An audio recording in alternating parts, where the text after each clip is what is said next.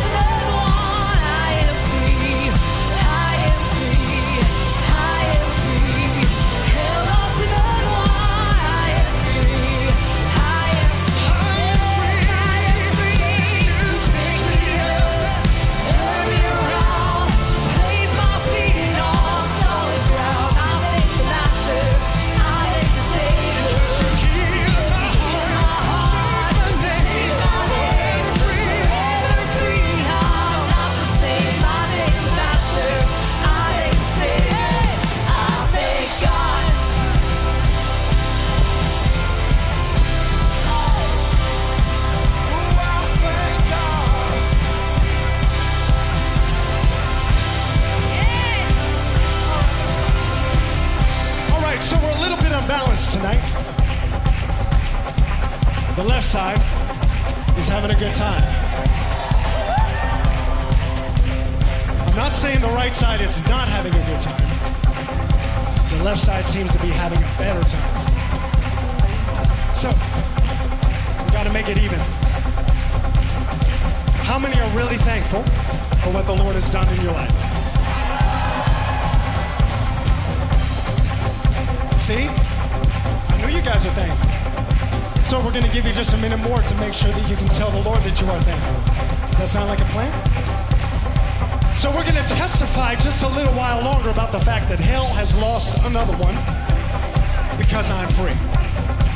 And we're singing that over our lives tonight. We're singing that out into the atmosphere. And we're definitely telling the enemy, guess what? You done lost another one. So, it's a good time to rejoice. It's a good time to smile. It's a good time to dance before the Lord, amen? Are you guys ready for real? I'm trying to help the right side. I'm trying to help you. Pastor Nelly and I are on the right side. We'll help out a little bit here, all right? All right, let's declare it. Hell lost another one. Come on, let's say, hell lost another one. I am. Come on. I am free. I am free. Hell lost another one. I am free. Declare it. I am free. Hey. I am free. Yeah. Say hell lost another one. I am free. I am free.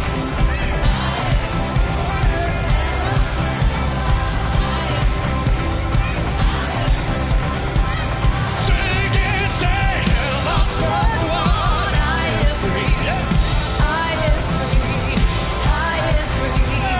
Hell lost another one. I am free. I am free. I am free. Hell lost another one. Hell lost another.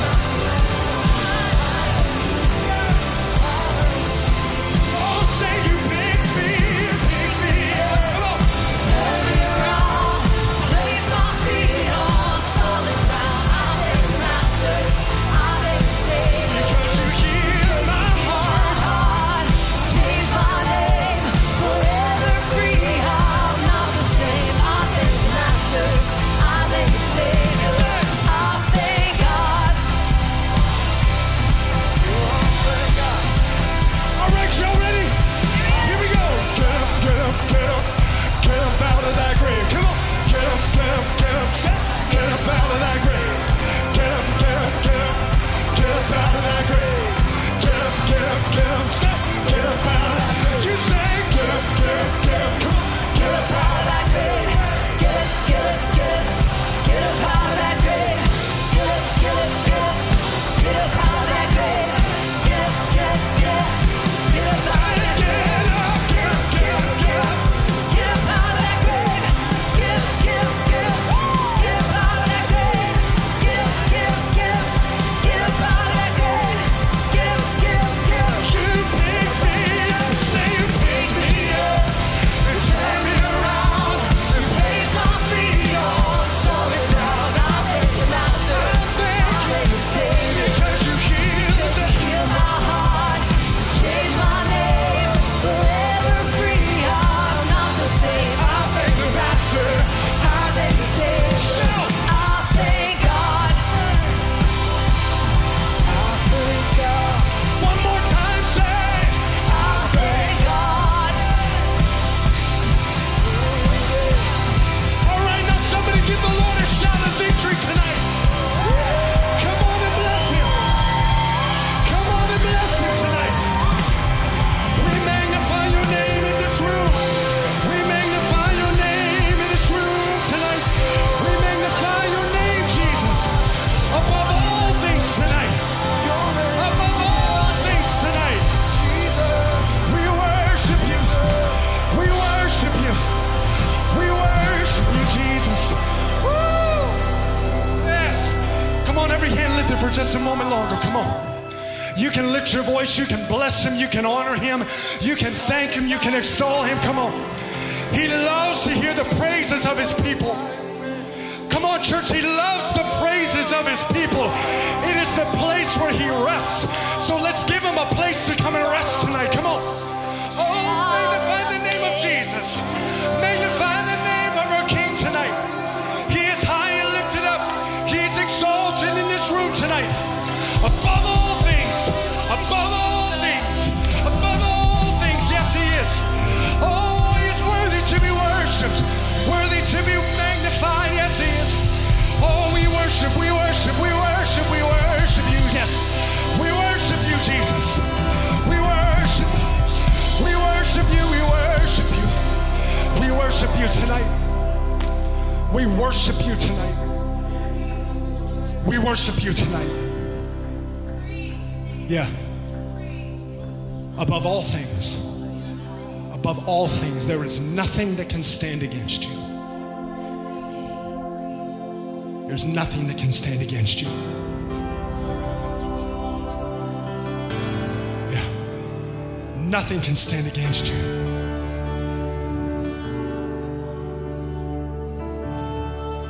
We declare tonight in the midst of our thankfulness that you are more than able to accomplish everything that you want to do. Let faith arise in this room tonight, not for our sake, but because we want to honor our King, because nothing is impossible for you. Nothing is impossible for you, Jesus. Oh, nothing, Jesus. Oh, we worship, we worship.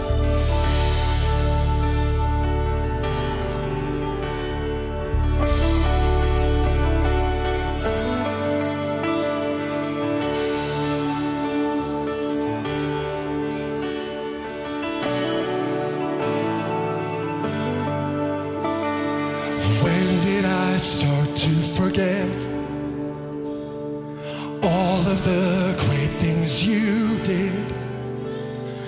When did I throw away faith for the impossible? Yeah. And how did I start to believe that you weren't sufficient for me? Why do I talk myself out of seeing miracles when you are more than able?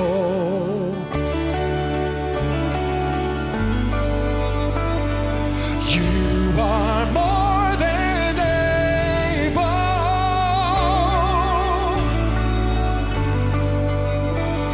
And you are more than able. We declare tonight that you are more than able. Who am I to deny what the Lord can do? Oh, anything is possible for you. Now I see all that I have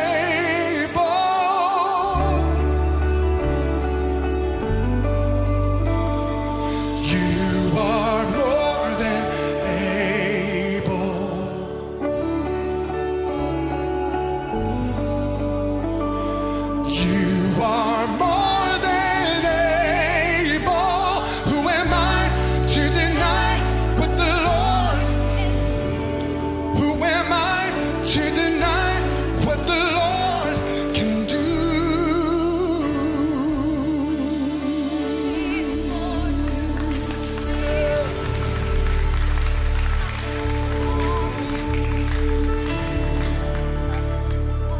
We believe tonight, Jesus, that you're not done, that you're not done with us.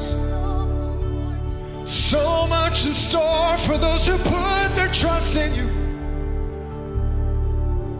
Oh, we put our trust in you tonight. We put our trust in you tonight. Let faith arise. Let faith arise. Let faith arise. Let faith arise tonight. Oh, let faith arise tonight. Oh, I just feel just very strongly in my spirit. If you're here in this room and you need a touch from the Lord physically, come on, lift your hands quickly. He is in the room tonight. All it takes is one touch from the Master. One touch from the Master. Come on, just begin to tell him tonight, Lord, I'm ready. Because you are more than able. You are more than able. Oh, let faith arise in this room. Oh, let faith arise.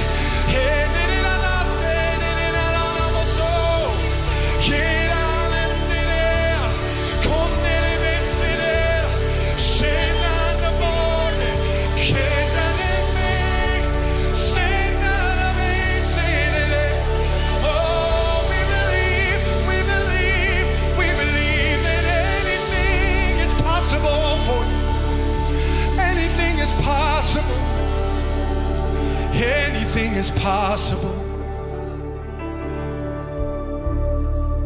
Anything is possible for you. Oh, I've come a long way. And I've seen how you work. There's so much goodness and grace, much more than I deserve, 'cause I know who I am, and I can't stay where I'm at. We've come this far by faith, hey, and I just can't turn back. He's not done with me yet. He's not done with me yet. There's so much more to this story. You're not done with me yet. You're not done with me yet. Hey. You're not done with me yet. There's so much more. Say there's so much more to the story. Say you're not done with me yet. You're not done.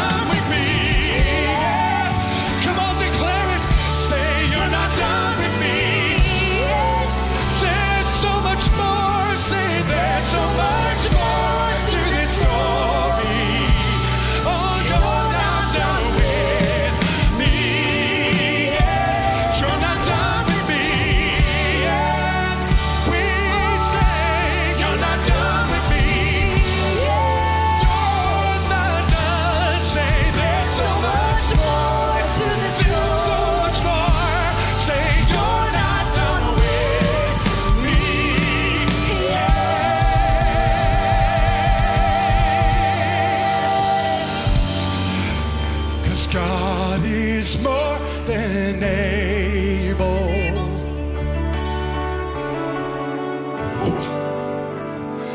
God is more than able. Come on, sing it out to him. Say God is more than able. Yeah. Come on, as children of the King, declare it. Say God is more than able. Who am I to deny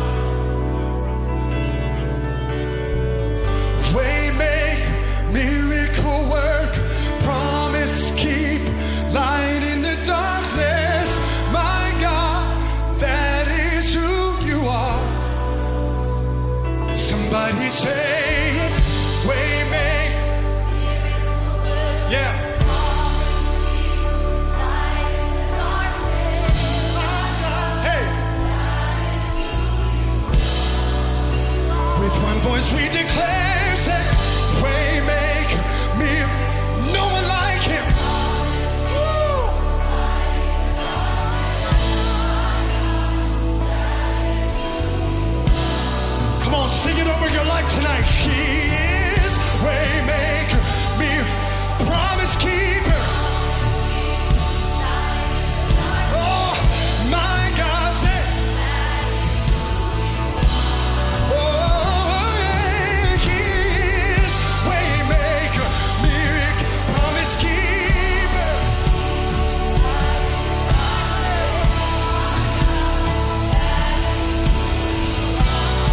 Oh, He is waymaker, promise keeper.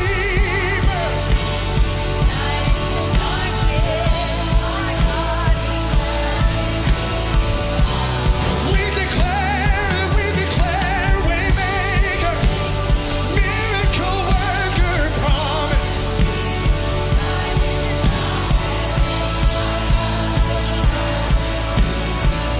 Oh, come on, say waymaker, miracle worker, promise keeper. Light in the darkness, my God, that is who you are. He is the waymaker, miracle worker, promise keeper. Light in the darkness, my God, that is who you are. Come on, if you're sick, sing it over your life tonight. He is a waymaker, miracle worker. Promise keeper, light in the darkness, my God, that is who you are. If you're broken, sing it tonight. He is a waymaker, miracle worker, promise keeper, light in the darkness, my God, that is who you are. Come on, if you're depressed, sing it. Say, waymaker. Hey. Woo.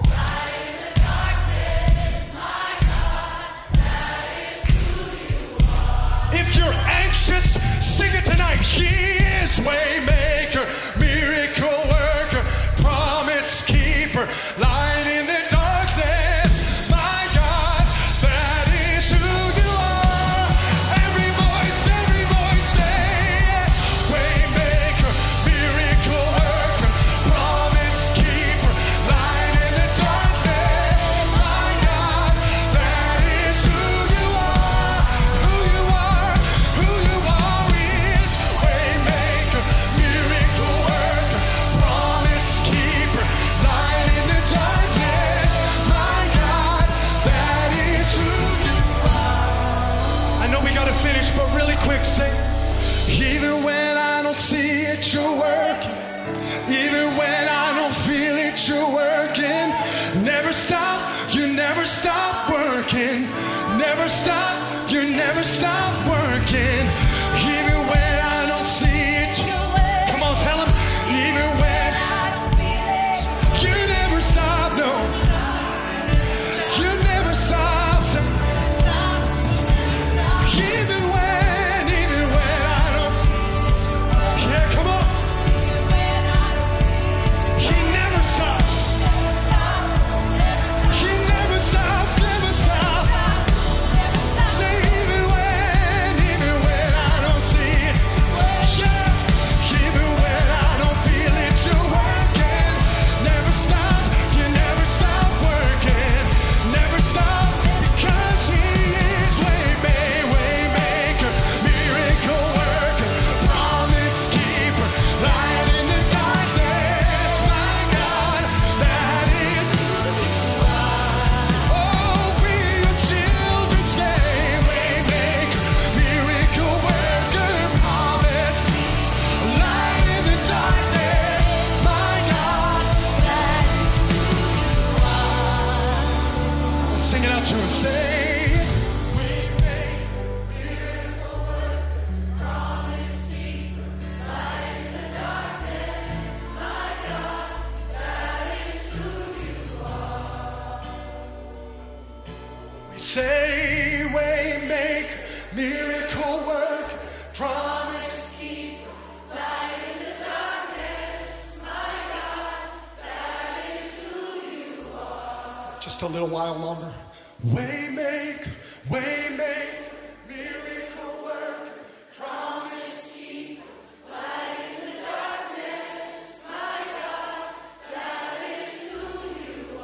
This is his anthem tonight. So we sing it out to him. Say, Waymaker.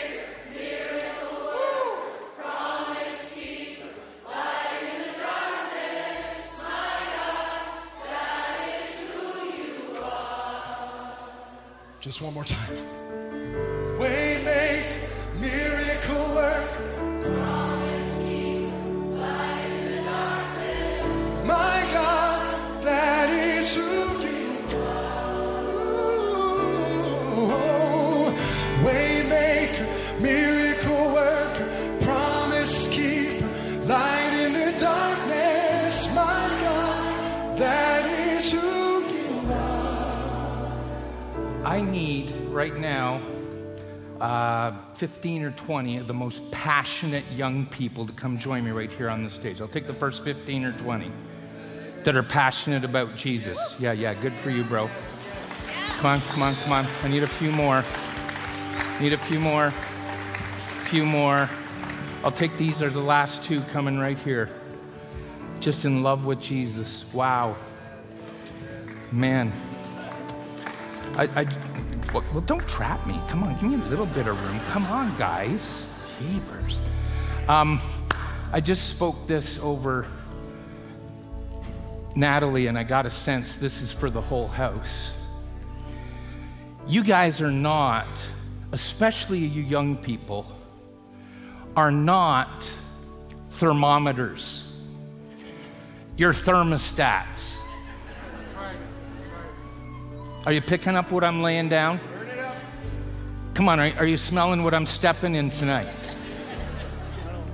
There's a lot of people, they think their spiritual gift is just to figure out what's going on and what the temperature is, and that's good. We need a few thermometers.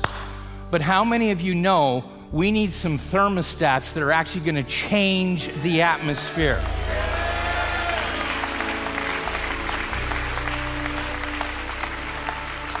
My life is not governed by godless governmental policy. I am not restricted by current costs relative to my current salary. In Jesus' name, I'm not in a box because I'm not a thermometer. In Jesus' name, I'm a thermostat. How many of you want to join me in that tonight?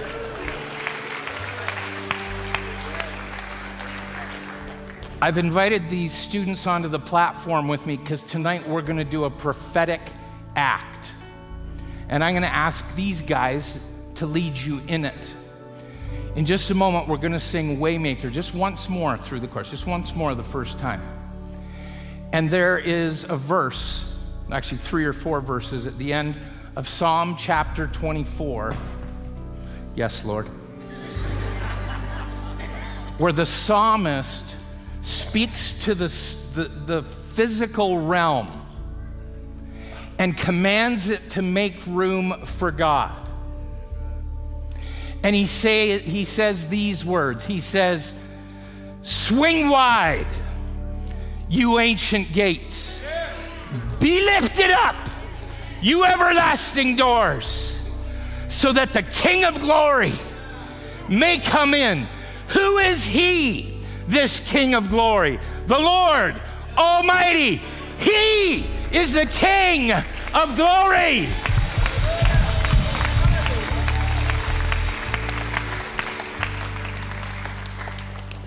And as a prophetic act, I'm going to ask you young people, without punching each other, to swing wide some ancient gates, to lift up some everlasting doors, and declare out loud, King of glory, come on in. Are you ready to do this? Are you ready to do this? Follow my lead. Get your gates ready. Get your gates ready. Are you ready? Swing wide, you everlasting gates. Be lifted up, you everlasting doors, that the King of glory may come in. Come on, shout it out. King of glory. King of glory. Come on in. Come on in. Oh my God, that's powerful. That's powerful. There's something happens when we offer a prophetic act. We're saying we agree with the word of the Lord. We agree with what he is saying. We agree with the psalmist, and we just release it into the atmosphere that the King of Glory may come in. I'm going to ask the rest of you to join us. They're going to do it again. You're going to do it with me this time. Are you ready? You ready? Get your gates ready. Well, this isn't Sunday school. These are Holy Spirit days. If you're a little uncomfortable doing this, come on. Let some faith. Come on, somebody risk an arm movement in Jesus' name. Somebody take a radical, crazy step of faith and loose your arms tonight. Are you ready for this? Are you ready for this? Swing wide, you ancient gates. Be lifted up, you everlasting doors, that the King of Glory may come in. Woo! Woo!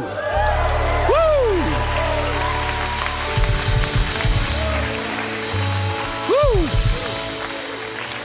My God, there's something so powerful happens when we're in agreement and we're all just a little bit crazy in the head to do the swing wide thing.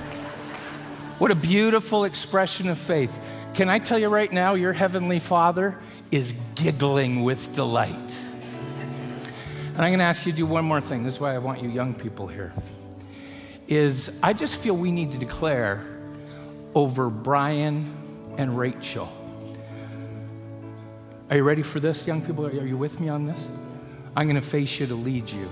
But I'm going to ask you as a prophetic act to speak to the doors that are in front of them, because God is opening something for them these days that is so powerful. I've never been so convinced in my whole life. And so we decree over you guys in front of you. Are you going to leave me hanging here, guys? Come on. Am I doing this by myself?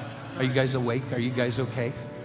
I asked for cutting edge students up here with me, not those in a coma, in Jesus' name. You ready? You guys ready? Get your gates ready. We speak to these doors in front of you and we say, swing wide, you ancient gates, and be lifted up, you everlasting doors, that the King of Glory may come in.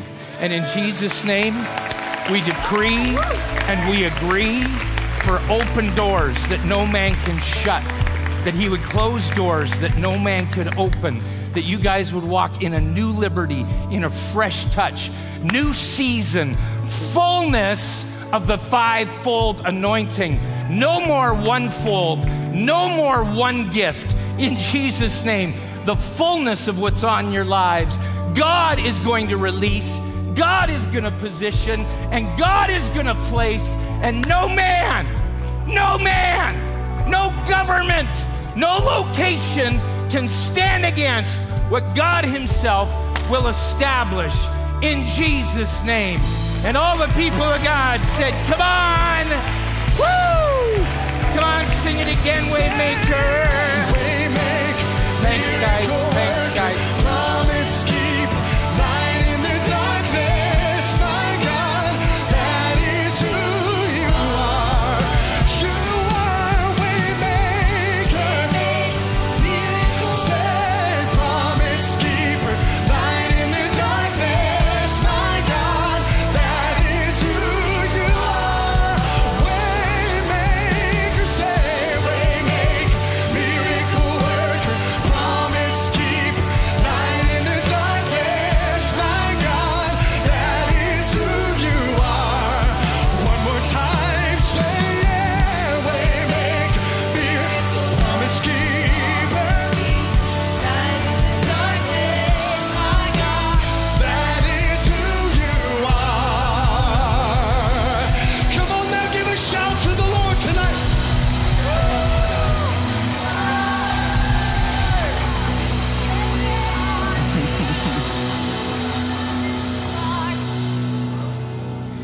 I gotta say, Pastor Mark, I think that's the first time that's happened here. I think, yes, swinging and lifting and yelling and whole lot of shaking. Absolutely. Whew, God's good. God's good. Hey, take a seat. Take a seat. I'm gonna take a seat. Oh. I had this thought just before I bring Worship team, come on. Can we say thank you to the worship team? Yeah. I know somebody is going to tell me, Danny, why don't you try to hire Bryon and Rachel in any position in this church? And I got to tell you, I've told him I'll hire him in any position in this church. He shot me down like 10 times. It's what a gift they are. What an absolute gift they are. And Pastor Gary and Jan, we honor you tonight. Just again, I mean, you kind of had something to do with that. So my wife can attest that the last 3 or 4 days of my life have been painful. I went golfing on Friday, and I didn't wear a hat. It was overcast in my defense, and I thought, the clouds will protect me. They did not. So I've been riding out a pretty wicked sunburn on the top of my head, which for the first couple of days was all right. It just hurt when I showered. And then yesterday morning, I'm brushing my son's teeth, and he looks up at me and he says, "What's wrong with your head?" It's like, it's just been peeling for like 48 hours, the burn. And, I was thinking just what God has been doing here over the last few days. I think God is giving us like a God sunburn. It's interesting, right? As we go through life, and I'm going to try to parallel this as best as I can. It's almost like at times we throw on our hat because we don't want the God sunburn. We want to know that the sun is there. We want to worship the sun, but we don't want it to actually change us and affect us. And so we throw on our hats and we put on our sunscreen.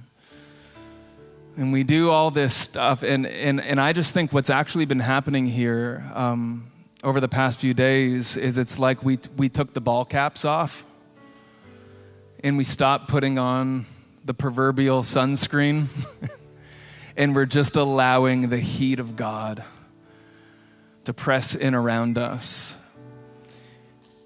And what happens, and this is like, let me educate you on a sunburn, because in case you don't know, the more time you spend in the sun, the more it actually affects you. And I just had this word that I just wanted to share, because tonight is going to be our last Holy Spirit night. Pastor Mark, he's driving out in the morning. And we're going to continue on as a church, and we got whole plans and different stuff moving forward. But I just want to encourage you, Holy Spirit nights don't have to stop tonight. Every day that we live can be a day where we can bask in the Son of God, or we can try to hide and conceal and cover up.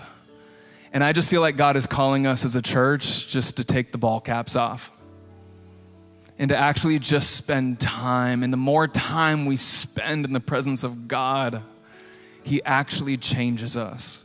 Like, there's this wild story, and Moses goes up on the mountain.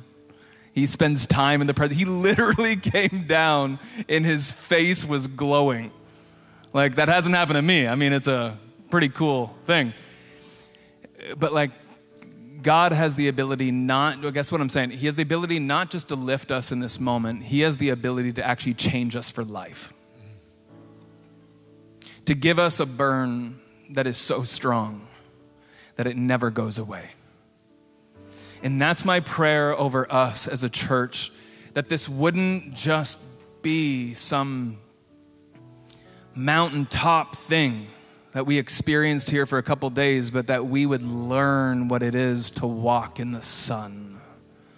That we would learn what it is to spend time daily in the presence of the Holy Spirit. And I think, Mark, that's what you've been leading us in for the last few days. The very practical stuff. And so my prayer over us right now is, God, burn us in all the right ways. God, burn us, and God, forgive us for putting on sunscreen because we were afraid of getting too close. God, burn. That's what I'm after. That's what I need in my life. Anybody with me? Anybody with me? So Lord, right now, Lord, we just dedicate this time to you. Lord, we have already been experiencing you, your power, your presence. But Lord, we pray one last time, God, over Pastor Mark as he comes to speak and to share with us, as we talk about just the practical ways of living out the Spirit. Oh God, work through him, speak to us. In Jesus, may you be glorified in what's about to happen here. We give you all the praise. Burn us tonight, we pray. We ask this in your name. And everybody said, Amen. One last time, Parkwood, would we give a nice big welcome to Pastor Mark?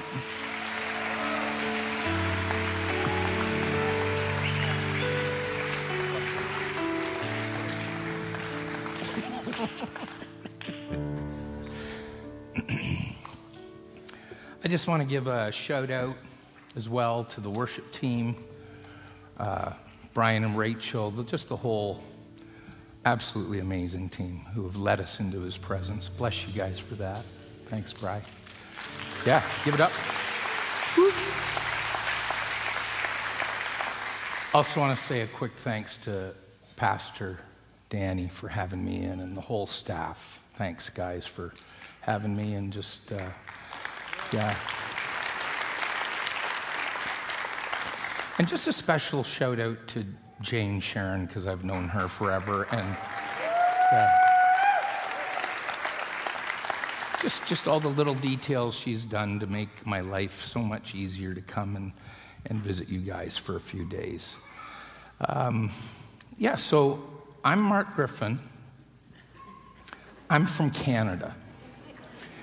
And if you want to look me up on my website, there it is, markgriffin.ca.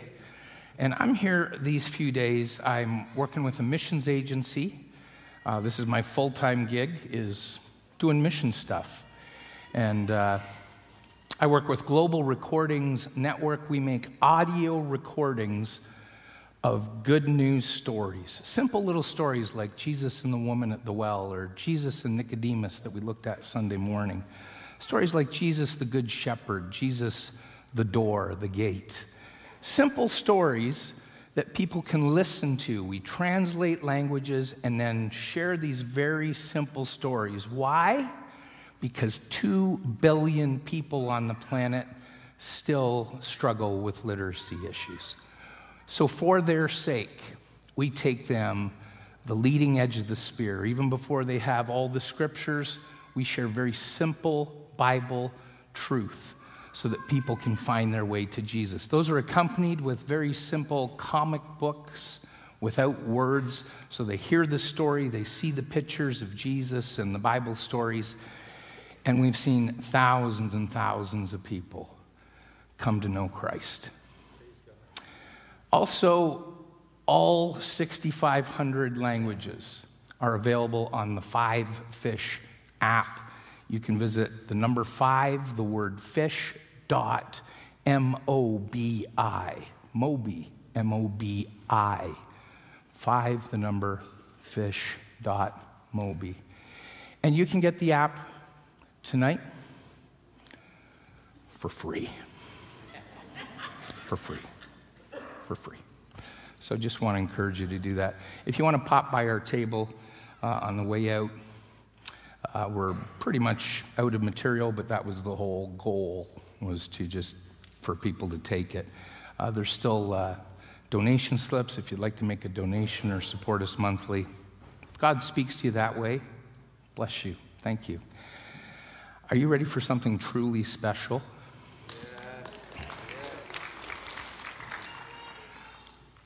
Coming up here on the screen is my bride. I know what you're saying. How does a guy like you get a fabulous, righteous babe? Can I tell you, Book of Malachi says if you honor the Lord with tithes and offerings, that he would open the windows of heaven on you and he would bless you so much you wouldn't even be able to contain it all. So not only do I tithe, but I obviously give offerings. How many of you know what I'm talking about? Not a word of a lie, I have a Facebook club called the How'd He Get Her Club. I'm the founder and charter member, and you know what, I'm looking out here tonight.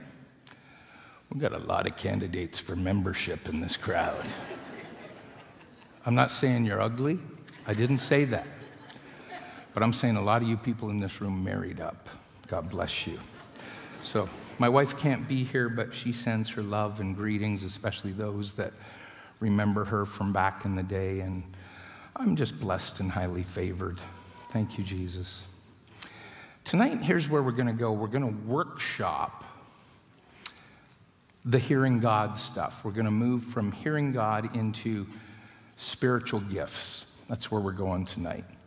Because part of the working of the Holy Spirit is he loves to give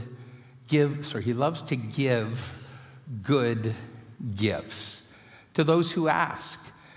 And before we leave here tonight, we're just going to ask God to loose heaven on you. Not just for you, but through you. And that'll make more sense by the end of the night.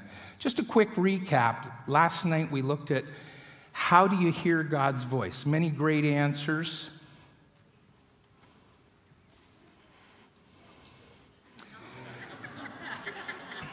We hear God's voice through the Bible, dreams, visions, thoughts, impressions, words, phrases, sentences, actual voices, through other people, through the sense or imaginations, the seamer. We can feel the emotions of God. But mostly all these things are for outside the church. Not just for inside, that's good too, but ultimately it's to transform our planet. I also showed you this slide. Church is like Christmas every Sunday. That we're not coming to church as consumers, because it is truly more blessed to give than to receive. So moving out of a consumer posture, we want to be people who give spiritual gifts to bring life and encouragement and strength to those around us. I just want to be clear, because if you didn't pick this up last night, but spiritual gifts does not equal a chance at the microphone. When we talk about spiritual gifts, we're talking right in the context of your home. We're talking out in the hallways of the church and in the parking lot with your friends that you know, that you come prayed up and ready to bring a word of life, a word of encouragement. You're not even waiting until the last minute. Even during the week, you're like, Lord, is there something I can encourage somebody with? Somebody I'm going to see on Sunday. Somebody maybe I could give a phone call. Somebody I could send a text message to. I'm coming to the meeting tonight. And as I get on the elevator, I think the elevator had come from one of the lower floors, because I was on the top floor, and when the door opened, there's a lady with her cleaning cart, obviously staff at the hotel, and I said, "You're going down?" Which, when you're on the top floor, I'm not going to lie, that's a really dumb question. They say there are no dumb questions. I got a million of them. Anyways, I get on the elevator, and I said, "How was your day?" Like, I read the room a bit, and she looked friendly and smiley, and plus, you know, she gets paid to interact with the clients. So I said, "How was your day?" She said, "Oh, good, a little tired. How about you?" I said, "Same, I'm a touch tired, but I'm doing okay." I said, "What time do you work till?" She said, "Oh, 10:30. I said, "Oh, good for you. Hang in. You're going to make it. We're both going to make it." And she responded, "Yes, we are. You got this."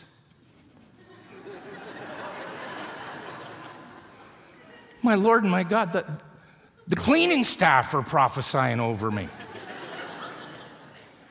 But can I tell you, just those little words, "You got this," and a big smile on her face, how many of you know that brings life to you? I mean, that is the very nature of spiritual gifts. I mean, we can do it just in the natural, But how much more then when the Holy Spirit inspires and gives us ideas and thoughts and beautiful ways to say things, and just, I thought, man, if I can get encouraged by the cleaning staff on the elevator, how much more is a spirit of life going to bust out of this place tonight? Amen. Thank you, all 11 of you in agreement. That was powerful. Powerful. I received that from the 11 in Jesus' name. Yeah. So again, last night we talked about hearing God, foundational for spiritual growth and maturity, but also essential. Hearing God, remember, it all hinges on hearing. Our ability to hear God and sense His direction, feel His direction, that is the most foundational and essential gift to flow in the power of the Spirit. Tonight, we're going to go beyond. This is all just recap so far, but we're going to go from moving from hearing God actually to sharing gifts. We're going to activate, just again, for you last night, if that was maybe, what's the word I'm looking for? Like just an embryonic expression of hearing from God. If that's maybe something you've never done before, or was a good refresher, it doesn't matter where you're at on the spectrum. The whole point of hearing God is that we grow in our relationship with Him and that we can share life and hope and that wind of heaven, the breath of God, not just to us, but through us. Whew, I'm excited about tonight. You guys okay? I'm going to shoot to power through this by about 8:30, 8:35, so that we can actually spend some time praying, activating, and releasing this in workshop format. Are you ready? Amen. Jesus, we just ask that you would slow down the clock tonight as we release your word. Let me start with this. Hearing his voice and the gifts, to be fully functional, they need to be under covering. Hebrews chapter 13, verse 17 says, obey your leaders, submit to their authority. They keep watch over you as men who must give an account. Obey them so their work will be a joy, not a burden.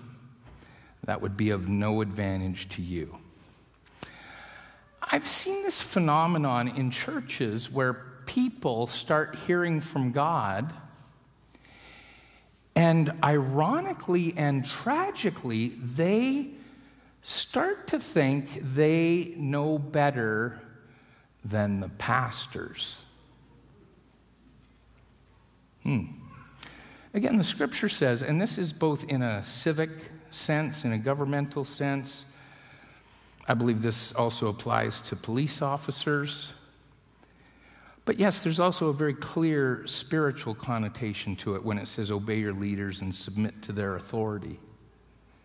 This is the divine order of God. Now, if you were going to a church where your pastor was a control freak, where the pastoral staff were all wanting you to drink Kool-Aid mixed with various chemicals, I would say that's not legitimate authority.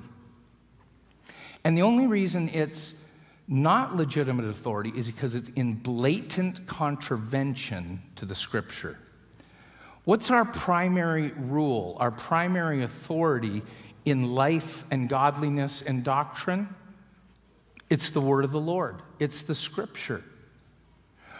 If someone comes on the scene and they elevate their revelation, the stuff that God is showing them, above Scripture, we have a word for that: heresy. Straight up. That is false teaching. We don't receive it, we don't believe it, we don't accept it. Unless our pastors and leaders are blatantly asking us to go against the Word of God. And I'm not talking on matters of opinion. I'm talking like, no, it's okay to kill people. Wait, I don't think that lines up with the Bible. Right? if it's a blatant contravention of Scripture, not an opinion, not your specific little pet doctrine, I'm talking on the major issues of life. Otherwise, you obey. Because again, we're not talking about people that are starting a cult. We're talking this is a beautiful, middle-of-the-road, evangelical church with a good touch of God's presence and Spirit on it. Your leaders here are not going to be messing with you. And the Scripture makes it clear, obey them, submit to them. Make their lives a joy and not a burden. So I say all that to say, if you're starting to hear from God and you think you know better than Pastor Danny or any of the pastors on staff, you're putting your revelation above what the Scripture tells you to do. If you think you're smarter, you think you've heard from God better than the man of God, the women of God that are on staff here, when the Scripture clearly says obey and submit, again, that's heretical. That's dangerous. That's anathema. Maranatha. So in Jesus' name, no pressure. We just want to start with a posture of obedience and hearts that are submitted, that honor the men and women of God that He's called to lead this house. Maybe even men and women of God that lead your small group or whatever ministry you're involved in. God has put them there for a reason, and you should honor them. That's just the word of the Lord. Are you guys okay? I know that was a little heavy, but it's the word of the Lord. And we're not messing with the word of the Lord, because I hate it when you're ministering and right in the service, the ground opens up and swallows people. I hate it when that happens. So I just want to encourage you to walk in obedience. So why do we want to share spiritual gifts? And I don't have time to go into them. If I'm doing like a full-on School of the Spirit with like 5 seminars on Saturday and a whole bunch of extended teaching times, there's a lot of Scripture, like hundreds of Scriptures that we go through in those kind of contexts. But suffice to say, the gifts of the Spirit are listed in 1 Corinthians chapter 12, verses 8 to 10. We're specifically talking about what we call the power manifestations of the Spirit. 9 gifts listed there. We're not talking about the Romans gifts, which are motivational in nature. We're not talking about the Ephesians 4 gifts, the 5-fold, apostles, prophets, evangelists, pastors, teachers. We're talking about the 9 gifts of the Spirit. Why are they given? For encouragement, strength, and edification. Let me just declare these scriptures. 1 Corinthians 14:3 says they're for encouragement and comfort. Verse 4 says they edify the church. Verse 5, so the church may be edified or built up. Verse 26, speaking of the gifts, says, all of these must be done for the strengthening of the church. And Paul said to the church in Rome that he wanted to bring a spiritual gift to make them strong, all the people in Rome. That is, that they would be mutually encouraged. It's a fairly clear theme in Scripture that this is why the gifts aren't given for your personal advantage. They're not given for selfish reasons. They're not given so you can have really good tricks to do at parties, even Christian parties. Not even for that. The purpose is for edification, encouragement, and strength. We're doing really well. It's only 8:06. We only have 3 points. And I'm almost already through the first one. So again, with encouragement, strength, and edification, those that are hurting, those that are broken, they come to the house of God, they get into fellowship in small groups, they hang out with Christians, and there's a wholeness that comes. Have you ever seen these cardboard testimonies? My God, this is the power of the gospel, but many times you see demonstrated the power of spiritual gifts as people talk about healing and the mentoring and the words of life that they receive, that they come in feeling bad and they go out feeling good. That's the very essence of what happens when we encounter the Holy Spirit and then share him with others. Are you ready for this? Yeah, we're on number 2. That just happened. Second, I want to talk briefly about the posture. Galatians says, the only thing that counts is faith expressing itself through love. Again, if it's not birthed in faith, it's of the flesh. But when you mingle in love, and the word for love here is, of course, divine love. The Greek language differentiated between the love of friendship, love between brothers, intimate love between a man and a woman. But the highest form of love was agape love, sacrificial, never selfish. And again, isn't that what Paul talks about when he describes the spiritual gifts in 1 Corinthians chapter 13? That's why the love chapter is in there. Not only is there faith, but there's humility. That's the second part of the posture. So we want to be people with an attitude or a posture of faith, but also humility. I just want you to be very clear on this, that spiritual gifts are not, yes, thank you, Lord, I receive 11, 12, 24, 30, 32, yes, thank you, Father, and 43, yes, thank you, Jesus. Thank you for those words of knowledge. It's not about me. It's not to benefit me. The whole point of the spiritual gifts are so that we can sacrificially, lovingly, with great humility. And I'll tell you, that's the qualifier here in 1 Corinthians 13:12. Now I know in part. I love these words. We look in a mirror, but it's not the greatest reflection. Like God's showing us stuff, we see stuff, but you don't fully know. We only know in part. Having the voice of the Spirit, having God be able to speak to us, again, it's not so you can win the lottery. I've known a lot of Pentecostals. I've never known one to win the lottery. Not more than like $100. Like I'm talking like a full windfall. You know, the $65 million jackpot. There's no word of knowledge for that because it's not about me. Does that make sense to you? The third posture for your consideration tonight is love. 1 Corinthians chapter 14. Sorry, that's supposed to be 13. And verse 3, 1-3. If I speak in the tongues of men and of angels, if I have the gift of prophecy, if I can fathom all mysteries and knowledge. And then look at this just radical expression. You know what? Even if I give all I possess to the poor, even if I surrender my body to the flames, but I don't have love, I'm nothing. And those words, I mean, they're not just beautifully poetic. He's contrasting spiritual gifts with love or without. He's contrasting these beautiful spiritual acts of sacrifice, saying it's worthless. Again, later in the chapter, he says it's like a banging gong or a resounding cymbal, like just noise.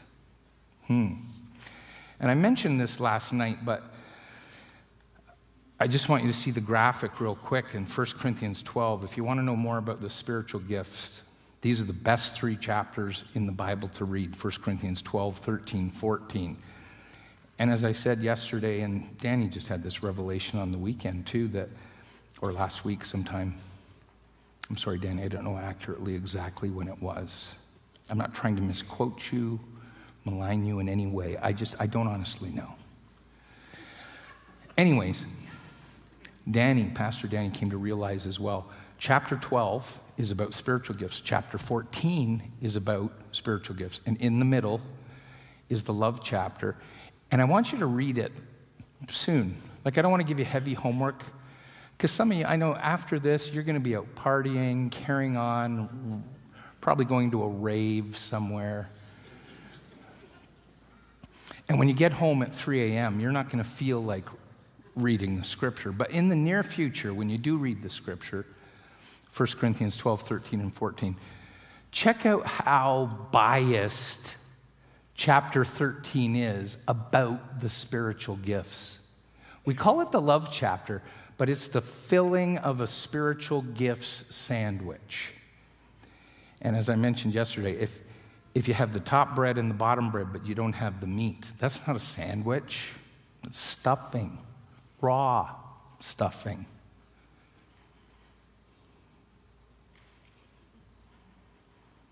I've never seen a recipe for raw stuffing. Yeah, anyways, tough crowd, Pastor Danny, tough crowd. I was hoping to get some kind of reaction from that, but no, just terrible. Thirdly, as we move from hearing God's voice to sharing his heart, I want you to see the passion. In Romans 1, verse 11, that's Paul's words to the church in Rome, and again, I mentioned this last night. He said, I long to see you, so I can impart a spiritual gift to you to make you strong. Like his longing isn't, oh, I just really, really miss you. You're so cute. I just want a hug. No, his longing is to give, right? He's passionate about them being made strong, encouraged by each other's faith. And I love how he presumes on God's Holy Spirit. He can trust God. I'm going to show up. I'm going to do my part. And I know God's going to show up because he loves to give good gifts. I don't think he's being presumptuous at all. I think he just has a clear understanding. When you lean into the Lord and say, this guy over here is kind of discouraged. Lord, would you help me? Bring courage. This person over here seems hopeless. Lord, would you give me something to bring them hope? And again, maybe get a verse, maybe get a nice comment to say, or maybe you get something life-changing. You never know. You have not, because you ask not God. So I love Paul's passion. I can't wait to get with you. I just want to encourage you. I want to make you strong. I want to impart a spiritual gift to you. Isn't that powerful? I mean, that is serious, God-believing passion that God is going to show up and make people strong. Because you know what? That's God's character. That's actually who he is. He is the God who rescues and saves. Come on, I'm preaching better than you're shouting tonight. Let's be honest. Come on. Yeah. Anyways, I want to touch on these verses again that I touched on last night. At the end of chapter 12, he said, eagerly desire the greater gifts. And then, as I mentioned, there's the love chapter in 1 Corinthians 13. And then the very next verse, 1 Corinthians 14:1, follow the way of love and eagerly desire. I don't know if you noticed, but when the 1 Corinthians 13 came in, they flamed in. Flamed in. Because the word for eagerly desire, zelotes, is actually,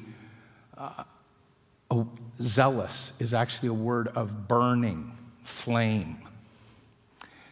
The word for follow there in 14:1 is taken from Warner Brothers cartoons, meaning follow. The word is dioko, meaning, again, because we didn't have English 2,000 years ago, the earliest manuscripts we have are in the Greek language, and the Greek word dioko has a strong hunting implication. It's not just follow the way of love. It's not some casual thing. It's actually be very intentional and track the way of love. That's a challenge. To take the spirit of Elmer Fudd into your workplace. What are you doing today? We're hunting rabbits. That hunting, and you see him, like Elmer Fudd, he's a champion tracker. He knows how to tiptoe. He knows how to look for the signs, how to sniff it out, and he always finds bugs. Bunny. in case you were thinking insects. Follow the way of love. Hunt it down. Totally changes how you look at work tomorrow morning. What do you got going on at work tomorrow? Well, I got some appointments. I got a stack of work I got to do. Got a bunch of emails. Got a bunch of product I got to put out. I'm on piecework, man. Like I'm barely keeping up. As opposed to, I'm going hunting tomorrow. What are you hunting for? Love. You might not want to say this out loud because it's really creepy sounding. What do you mean you're hunting for love? Well, there's this guy I'm working with. He has been miserable. But I've been working at figuring out how I can really help this guy. Like, I really like him. I really believe in him. But he's really been struggling. So I managed to, well, he was away from his phone, and I got his wife's phone number, and I texted his wife. And I said, hey, I work with your husband. I snuck in. I got his phone number. Forgive me. Might be a criminal activity. But anyways, what's his favorite food? Like something I could take to work. Well, she said he loves pastrami on rye. And there's this deli near their house.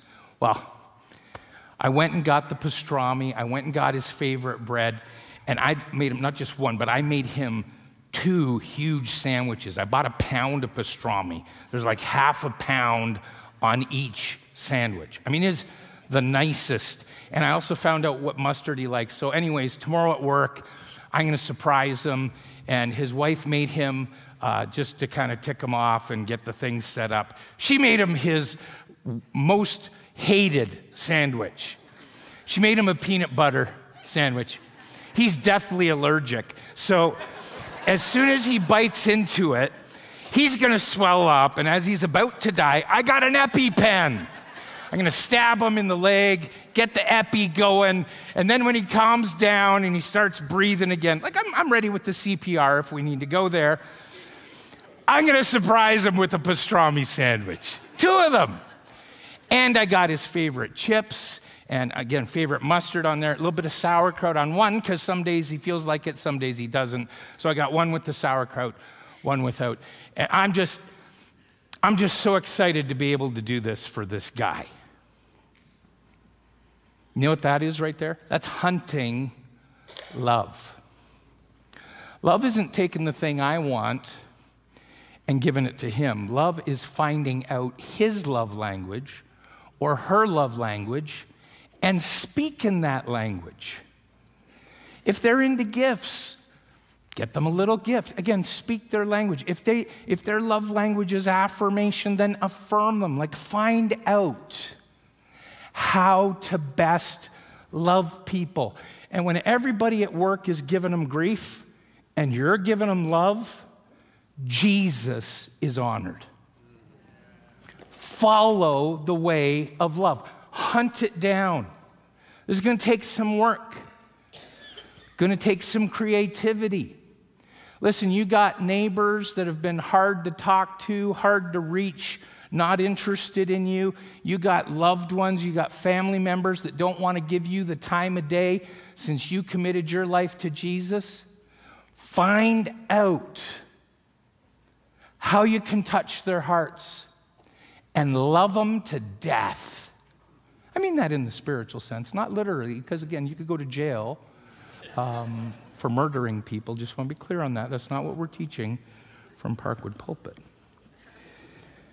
Follow the way of love. Hunt it down, and then have this eager desire, this burning passion. This is a little taste, this zeal within you, and eagerly desire what? Gifts of the Spirit, especially prophecy. Paul's whole point in going with prophecy is prophecy actually helps people. Declaring what God feels, what God wants, what God knows over somebody's life, as opposed to just walking up to them and saying, oh, I'm going to use my gift of tongues. Hey, should have bought a Honda.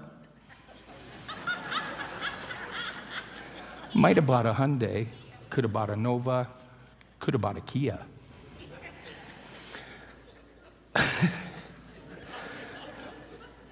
Thank you for that Kia. Who spoke that out? Who said that? I see that hand. Thank you. Thank you. Beautiful. And again, I just want to refer this again. Would God ask you to hunt for something he doesn't want to give you? Seriously. Is God some ogre in heaven going, go ahead, ask me for a spiritual gift? Go ahead, ask me for a word of knowledge. Think that might help your desire to share the gospel in the workplace? Go ahead, ask me for a word of knowledge. I'm not giving it to you. Like, seriously. Do you think that's how God is going to respond? Come on. How many of you know he's actually a good father? That's been some good declaration we've been singing in recent years. You're a good father. That's who you are. That's who he is. You ask and you shall receive. Again, you ask your dad for a fish, he's not going to give you a scorpion. You ask him for an egg, he's not going to give you a rock. I mean, you ask God. He loves to give the gifts of the Holy Spirit. And don't be fearful, because again, God wouldn't ask you to hunt for something or eagerly desire something that he wouldn't want to give you. So just to recap this real quick as we're wrapping up, moving from hearing to sharing, the purpose is encouragement, strength, and edification. The posture is faith, humility, and love. And the passion is longing to impart spiritual gifts and to eagerly desire them. Tonight's message has been brought to you by the letter P. And by the number 3. So last night we workshopped it a bit by saying, Father, what do you think about me? And I was able to talk with some people on the way out, like, yeah, God just spoke so beautifully to me. God told me I was his boy. God told me I was special. The stories were beautiful as we asked God a question like that. And can I just say, it's just a great exercise to carry on in your devotions. Good to take a pen and paper in case he says something really cool. It could change your life. I remember one time I did this exercise, Father, what do you think about me? And he hit me right between the eyes, and I was sobbing like someone who frequently sobs at loud volumes. That's how bad I was sobbing. And God healed something. I just asked a simple question, and I ended up like just laid out and crying and, puddle of tears and other bodily fluids just left on the pillow because I dared ask God how he felt about me. Students, listen to me. Ask that question frequently of the Lord and live out of that. It'll keep you, it'll guard you from dysfunction, from pain, from all kinds of negative things happening in your life. If you can get a good understanding of how God feels about you and live out of that identity, nothing can touch you in Jesus' name.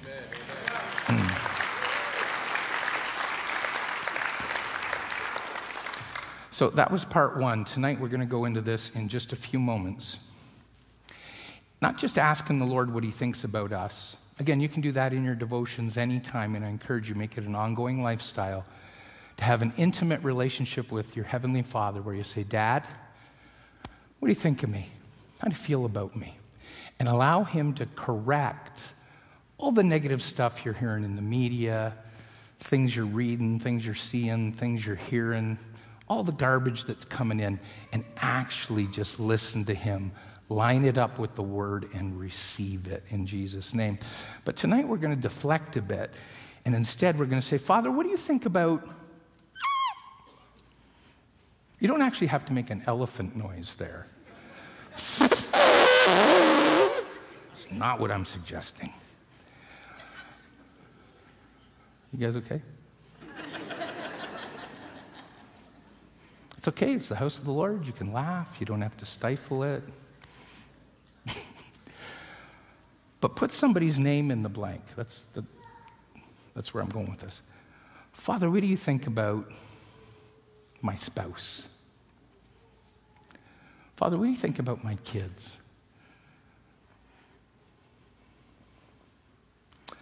Sitting here in church, great question to ask. Look around. Maybe there's somebody that you care about here, a friend, family member. Great question to ask. Lord, what do you think about? What do you not just think, but what do you feel about this person? And when the Lord starts to put things in your heart, don't be afraid to go the next level with questions. Why do you feel that? Talk about that, Lord. Why? Tell me more about what you feel and dig into it a bit.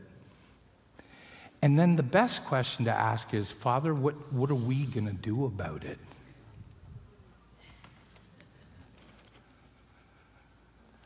Where we can actually step into a supernatural realm. I mean, if we just do natural things and go give them a hug or say, hey, I think you're special, that's a great start. And if you do nothing else tonight, at least do that. Speak life into somebody. But I'm going to encourage you to step into a supernatural place. Let me show you this slide again with just some different content. Rather than overthinking it or trying to figure it all out, just simply steward the gifts well. Here's a few questions you can ask. What do I currently know about that person? But what are you saying, Father? Holy Spirit, what are you saying? Lord Jesus, what are you saying? And is this thing you're showing me, is this for now or is it for later? Should I share it with them or should I just make this a matter of prayer and give them a good plan to protect brotherly side hug? When should I share it? Where should I share it? How could I humbly offer these thoughts you're putting in my heart, these gifts, these words of knowledge, words of wisdom? I'm going to come back to the bottom line in just a second. I felt tonight, our time is just about done, but I'm going to go off the board for $500. And I feel I just need to differentiate very clearly for you the difference between the gifts of healing and gifts of miraculous powers, listed in 1 Corinthians chapter 12, verses 8, 9, and 10. They talk about the gifts of healing. How many of you know there's more than one way for somebody to get healed? Remember Naaman had leprosy, calls on the prophet, and he almost misses his miracle because the prophet said, hey, you want to get rid of your leprosy? Go dunk in the Jordan River 7 times. And Naaman went off, ticked off, and he said to his servant, oh, can you believe that? He asked me to dunk in the Jordan River? I never noticed that before. Dunk, Jordan. That's so cool. I only picked that up when I read it the 23rd time. Did you ever see that before? Dunk in the Jordan. Like, that's powerful teaching right there. Wow, thank you, Holy Spirit. I receive it. This ADHD moment has been brought to you by markgriffin.ca. And he says to his servant, why would I dunk in the Jordan River? Are not the Abana and the Pharpar, the rivers of Damascus, way cleaner than the muddy Jordan River? And the servant wisely says, dude, if he'd asked you to do something heroic, Mr. Military Hero, you would have done it.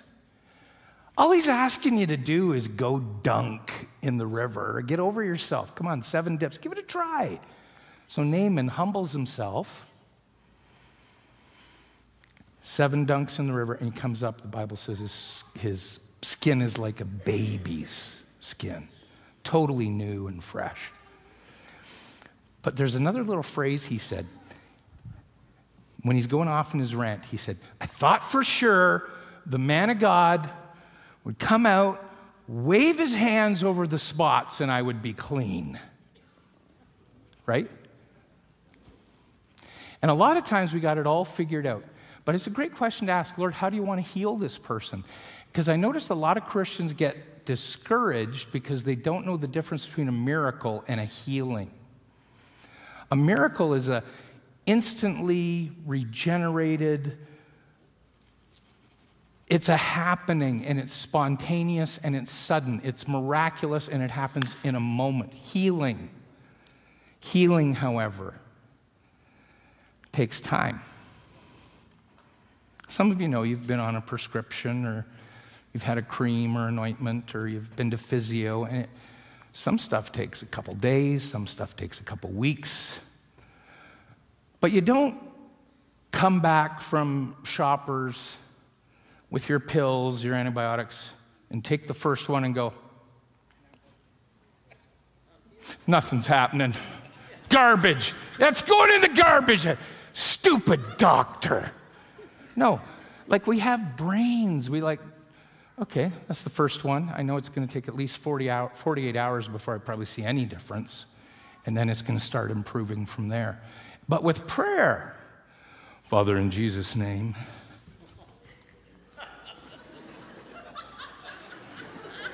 we declare your healing now. I'm done. God bless you. Yeah, nothing happened. You probably got weak faith. Like, remember Jesus taught the parable of the persistent widow? She keeps coming to the judge, and finally the judge says, fine. There you go. And he listens because she persists. And Jesus said, that, man, when we pray, that's how we should do. We should pray and not give up. I'm not talking vain repetitions. Oh, Father, oh, Father, oh, Father, oh, Father, oh, Father, oh, Father. Jesus, Jesus, Jesus. Like, I imagine God's in heaven going, I heard you the first time. Come on, let's go. Not that God is impatient, but again, the vain repetitions are not the plan either. But this persistence of saying, Father, in Jesus' name, would you heal this person? And it's cool, like you don't have to pray for an hour to see somebody healed. You pray, and then you ask, how you doing? You notice any improvement? I gave a similar teaching to this. I did a Holy Spirit weekend in Ingersoll a couple months ago. And in the final service, we were workshopping it. And I said, let's just pray. Holy Spirit, show us who do you want to touch? Anybody you want to heal? Anything?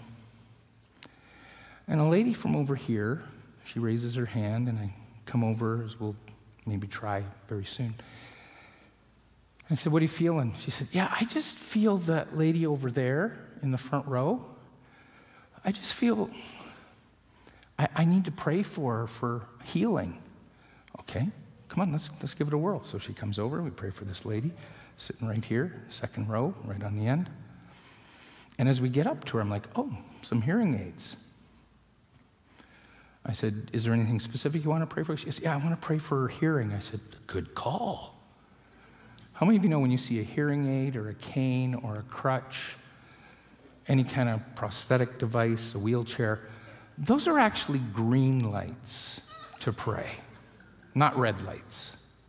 And she saw the hearing aids, and she said, let's just pray. She prays a prayer, and as we're praying, I'm just kind of watching. I'm not praying. I'm just coaching. And I says, good, it's good what you're doing. Let's just pause for a minute. Ma'am, do you feel anything? She said, I feel like I got a rod going through my head, like from ear to ear. I said, does it hurt? She goes, no, it feels like fire. It feels like I can feel it in both ears and it's going right through my head, this rod of fire. I said, heat is good. Notice any difference in your hearing? She's like, nope.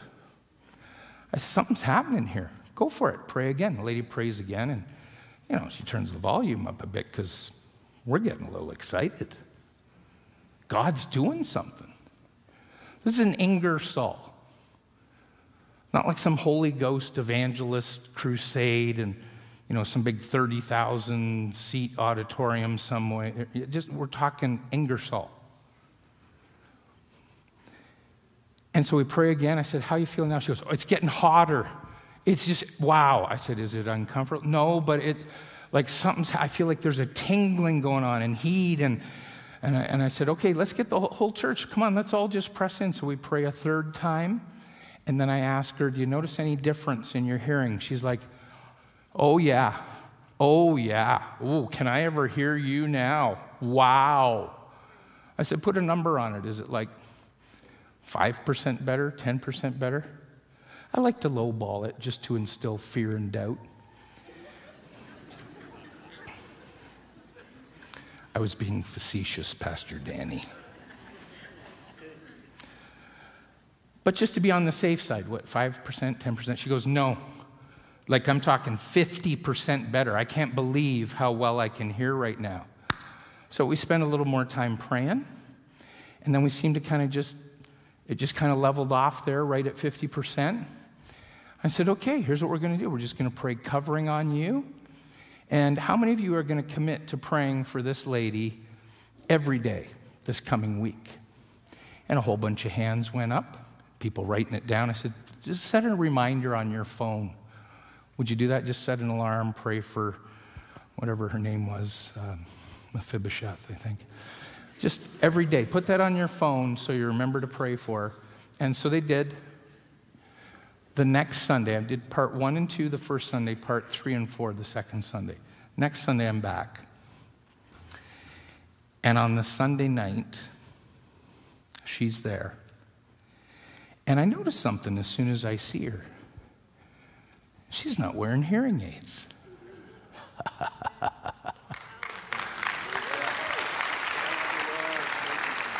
I said, how'd your week go? She said, good. Monday, I was probably up to 60%. By Wednesday, I was up to about 70, 75%. Thursday, Friday, into the 80s. And by Friday, I was like 90% hearing everything. So Wednesday, I actually took my hearing aids out, haven't used them since. And I'm telling you, I can hear like 90% right now without my hearing aids. You know, I say all that to say this. That's a healing. That's a healing.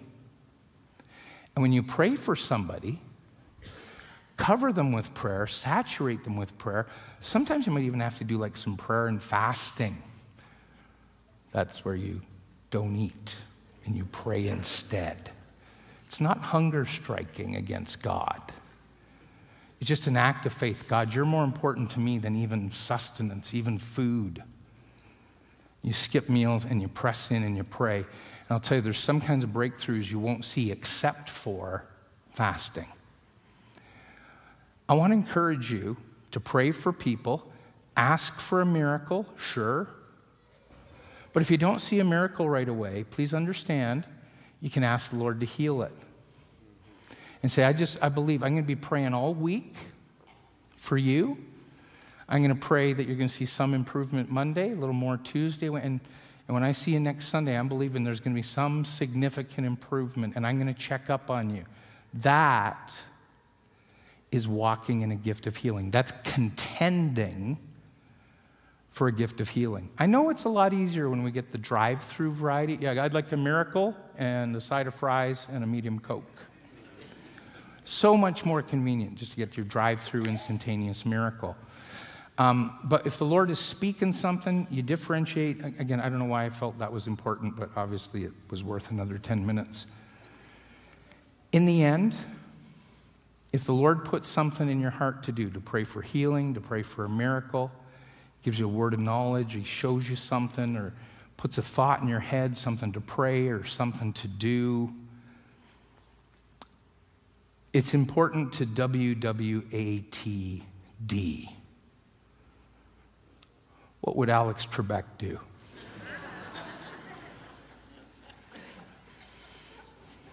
Come on, that's good teaching right there.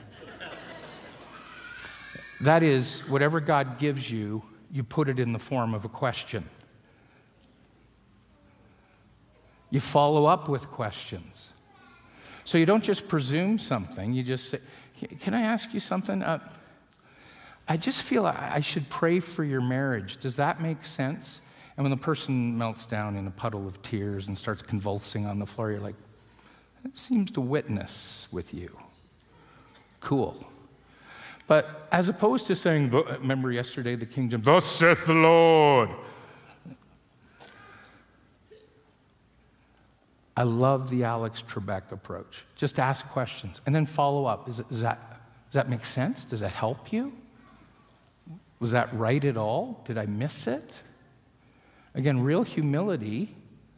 You take a step of faith, but you care about people. You follow up with them. You press through and say, so that verse I shared with you, does that mean anything to you?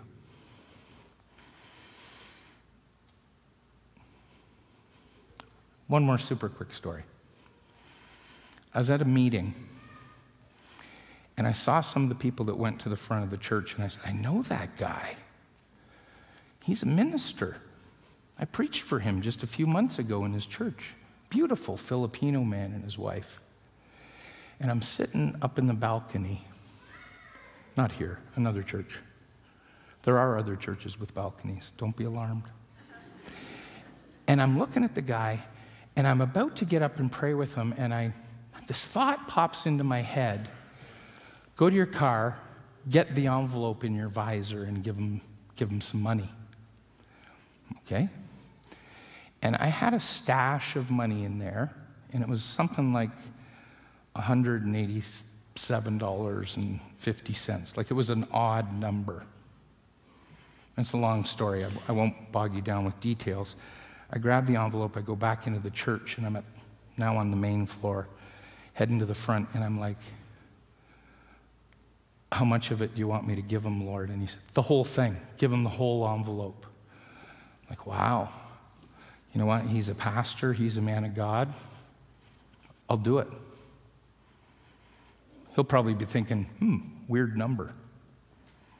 So I go to the front, and I'm like, hey, guys, can I pray with you? They're like, oh, Pastor Mark, so good to see you. We hug. We laugh a little together. And I just want to pray with you guys real quick. And they're like, yeah, great, that's awesome. So I go to pray, and I'm just like, oh, Jesus, give me something to encourage my dear friends. And nothing. I get nothing. And so I just start into a prayer, nice general, oh, Lord, bless my friends. Thank you for them. Thank you for their ministry, blah, blah, blah, blah. Nothing earth-shattering. And a verse pops into my head. Oh, and I thank you that your word says blah, blah, blah, blah. And I just quote a scripture that popped into my head. Didn't really think much of it, just kept going. Finished the prayer, I see there's tears coming down their cheek. But they're such beautifully tender people, no surprise. I hugged them both, and I said, hey, I was coming to pray, and I just felt I was supposed to give you this. So by then I had licked the RBC deposit envelope shut and sealed it, and I said, I'm not sure exactly how much is in here. I said, you can hear there's some coins too. But I just feel I was supposed to give you this envelope, so bless you guys, love you. And I walked away. 20 years later, I see them at a minister's conference. We go for sushi. I mean, come on, sushi. If sushi doesn't make you speak in tongues, I don't know what will. Man, that wasabi, the white tuna sashimi, are you kidding me? That is from the Lord. And did he not say, arise, kill, and eat? I mean, come on, Anyways, we're sitting over a table of sushi, just enjoying, laughing. And as we go to pray for the food, I said, brother, why don't you lead us in prayer? And he starts into this prayer, and it's, just nice food blessing. And then he goes off on, and Lord, I thank you for Pastor Mark and Tammy. I thank you for, that we're in the ministry today because of them. I thank you for how you've spoken through them and changed our lives because of them.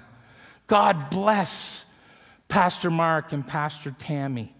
May they be encouraged today for their investment. He finishes the prayer, and right away my first question is, dude, What are you talking about? He said, well, years ago, it was actually the night we got ordained. I said, oh yeah, I remember I was there. I saw you go to the front and I went and prayed with you. I remember that. It was a beautiful night. They said, yeah, before we left the house, we were arguing about money. Because we'd paid all our bills, but we didn't have enough to pay the hydro bill. And it was past due. And we were shouting at each other. And my wife said to me, you're a joke. How can you claim to be a man of God? You're working this job, plus you're working at the church, but there's not enough. You said God called us to this and he would provide, but there's not enough. We can't even pay the hydro bill. And the husband says, yeah, well, you know what? We're not going to solve this right now. Let's just go to the ordination service and we'll figure this out later. She said, no, I'm not playing here. If God doesn't pay our hydro bill today, I'm done with ministry.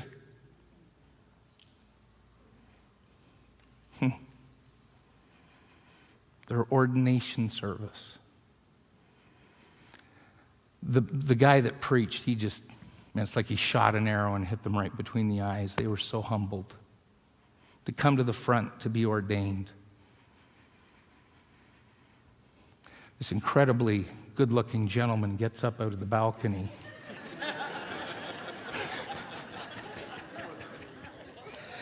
and comes to pray with them. And he's not the sharpest tool in the shed, but at least he knows to pause during his prayer and ask God if there's anything he wants him to pray. And the Lord gives him a verse, and the verse is a verse that was given to this couple years prior, the night they were called into ministry. Do you know how many verses there are in the Bible? Like, I think 40 or 50 at least. And what popped into my mind, and I just happened to just say that verse out loud as I prayed over them. And God reminded them, I called you. And Mark is reminding you right now because I put that verse into his head. Thank God I said it. And thank God I went to the car and got the envelope. And thank God I didn't just say, I'll give him $50. I'll give him 100. I'm feeling really generous. I'll give him 150. I'll hold on to the extra $37.50 in case I need it. No, I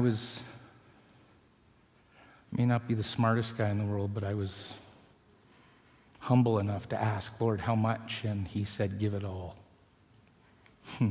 I sealed the envelope. I gave it to him. They get through the evening. Their hearts are so warmed. They get home. My friend throws his suit coat on the bed, and he hears the change rattle. And he's like, oh, honey, Mark gave us that envelope, remember? Oh, yeah. He pulls it out, opens it up. And the number, I'm doing my best, but I think it was around 187.50. The hydro bill was 187.40 something.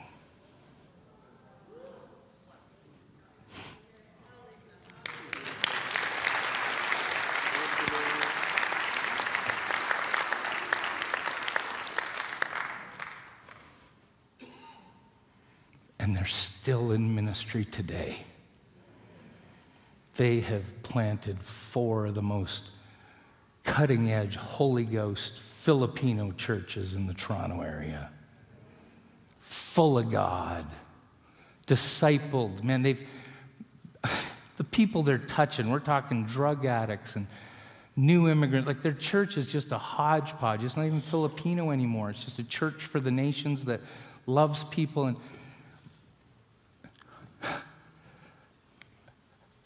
what did I have to do with that? Very, very little. But when God popped that verse into my head, I thank God I said it.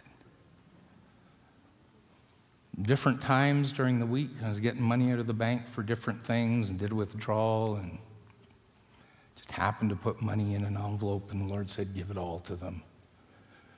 Like it was within pennies of the exact amount. If I'd added a 20, we would have missed it. It being literally within pennies of the amount they needed, God said to them, I want you in ministry. Wow. And you know, like you've seen me for Sunday morning, Sunday night, Monday night. Nothing fancy, right? I'm just a regular guy, just sharing my heart, just pouring my guts out to you. How many of you know in the Old Testament, God chose to speak through a donkey? Hear what I'm saying?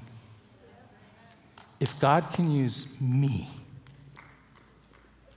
he can use anybody. I don't care what your background is. I don't care what your level of theology is. I don't care if you just got saved last week. If you know how to listen to things, I mean, your ears don't even have to be that good. If you can close your eyes, he can show you things. If you can just pause for a second and let him put thoughts in your head, he can change the world. He's just looking for people that are available, people that will actually, are you ready for this? Intentionally say, Holy Spirit, is there something I can help with?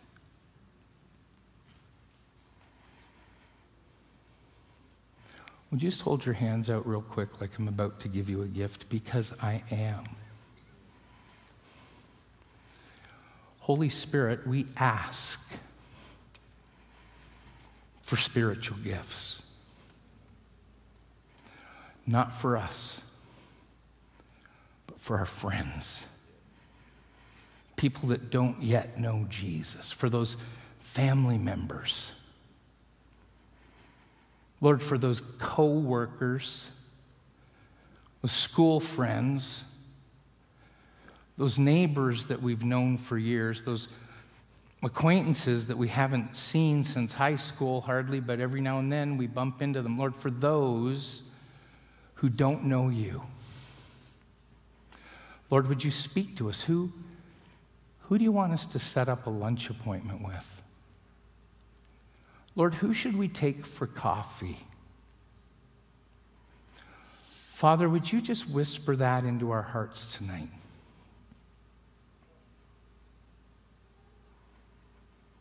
And Lord, would you release a spiritual gift or many gifts? We eagerly desire spiritual gifts. We eagerly desire just that leading of your Spirit, the way you put thoughts in our heads, when we'll intentionally welcome you and invite you. And Lord, even when we forget, we give you permission to interrupt us, to show us things, just to pop things into our head, like our sister said last night, to wake us up in the middle of the night. Lord, just to interrupt us while we're driving, or speak through a song on the radio, or show us something in print, or a phrase, or something that will bring our spirits to life. Lord, I call forth tonight the Word of God planted in these wonderful people. And I declare that the grass withers and the flowers fade, but the word of the Lord stands forever. And I call the Word of God that is in these men and women of God, I call it to life in Jesus' name, with a vengeance, because your word isn't going to return to you empty. It's going to accomplish the purpose for which you sent it out. And I thank you, Lord, that when it comes back to us, we're going to cast our bread upon the water, and that includes the bread of life. And after many days, it's going to come back to us. It's going to be pressed down, shaken together, and running over. It's going to be just thrown right back into our laps. So, Lord, breathe through us by your word and by your Holy Spirit. I pray divine covering over every one of these saints tonight, that you would protect their minds, protect their hearts, protect the seed, protect the gifts of faith that are in them, and increase them.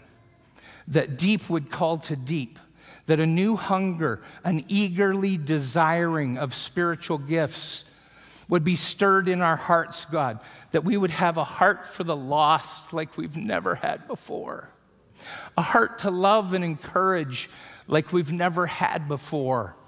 Jesus, I call the inactive active now in Jesus' name.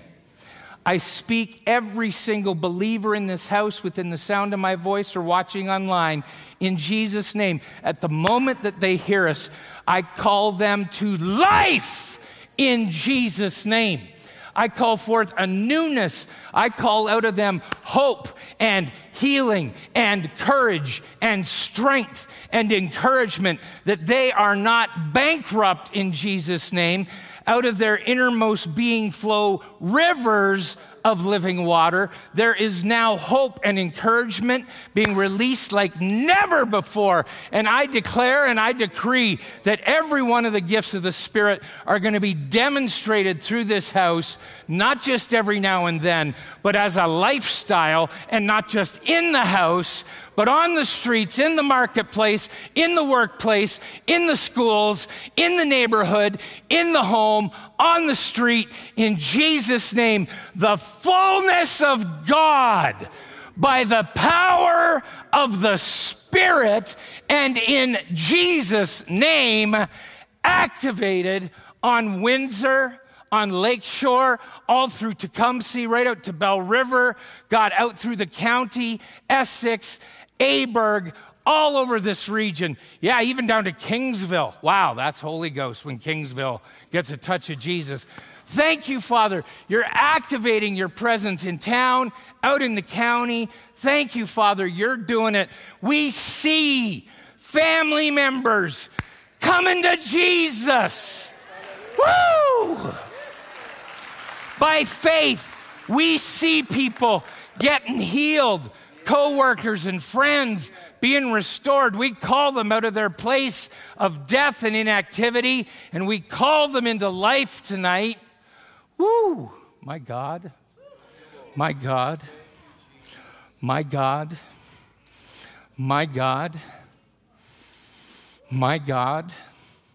Look at me. You scare me. Seriously, you guys are so much more dangerous than you know. Christ in you.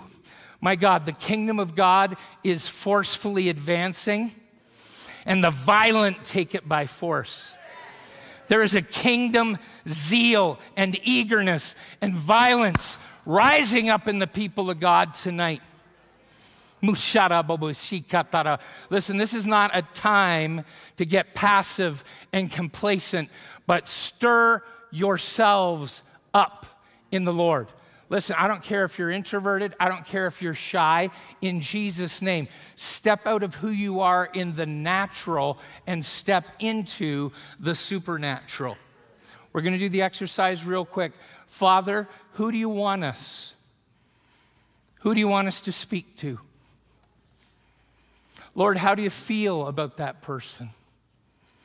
Just take a quick minute right now. We're just going to make this a quick work tonight because we're way over time. Lord, speak to me. Who do you want to touch? Who in my world do you want to touch? And what are we going to do about it? How do you feel about them, Lord? And please understand, this isn't just a one-time thing for tonight. This is a new lifestyle. Walking in the Spirit. Those who are sons of God live by the Spirit. Thank you, Lord, that you're speaking to us. Thank you, Lord, that you're speaking to us.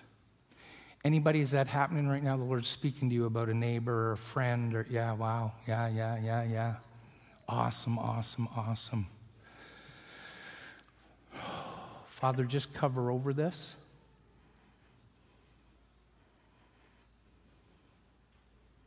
Thank you for activating us. Thank you for the power of your word and your spirit. Thank you, Lord, for this incredible opportunity to be in this wonderful house. I pray your blessing on Parkwood.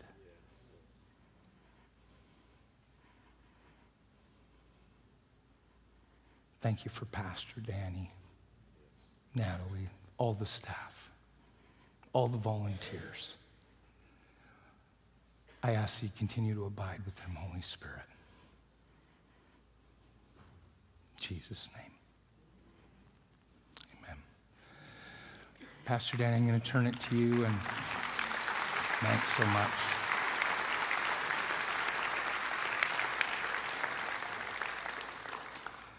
And I'll be around if people want to pray. I don't know if you want to do the ministry tea thing. I'm here. Whatever you want, Pastor.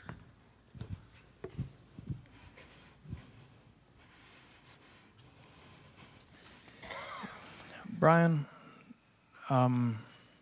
you had I Speak Jesus in the holster. Yeah. Let's stand on up to our feet. If we could, if there are any pastors in the house, maybe some of our elders, you just come on down to the front. They're going to lead us in a song. I'm fully aware of the time. If you need to go, be blessed. Really, be blessed. But here's what we're going to do. The team's gonna sing. It is gonna. I mean, I've learned this about Bryon. When he's leading worship, he has one gear, and that is, it is go time. But as we're just singing, I just thought, hey, let's just take a moment as a church. Let's just worship Jesus. Let's worship Jesus. There is going to be some of us down here at the front. If you want to come down for prayer, we would just love to stand and pray with you. If you need a touch of God, as we said, we'll pray for a miracle. And if that doesn't happen, we're going to pray for healing. We're just going to believe tonight that God is going to move. I don't know what you're facing, but I know that God is here.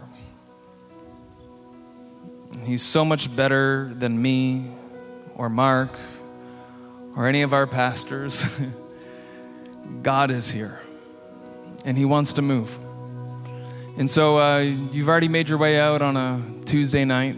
Again, if you need to go, be blessed. If not, we're just going to take some time. We're going to pray together. We're going to worship Jesus a little bit, and we're just going to believe God to move. So if you need to go, be blessed.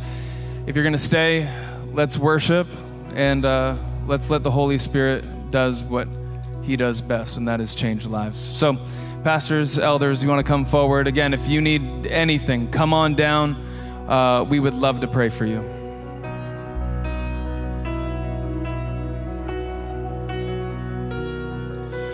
I just want to speak the name of Jesus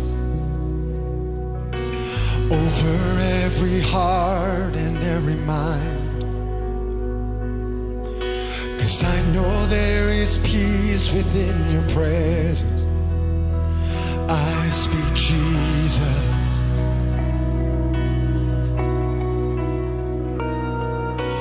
I just want to speak the name of Jesus till every dark addiction starts to break, declaring there is hope and there is freedom. I speak Jesus. Your name is power. Your name is healing. Your name is life. Break every stronghold. Shine through the shadows.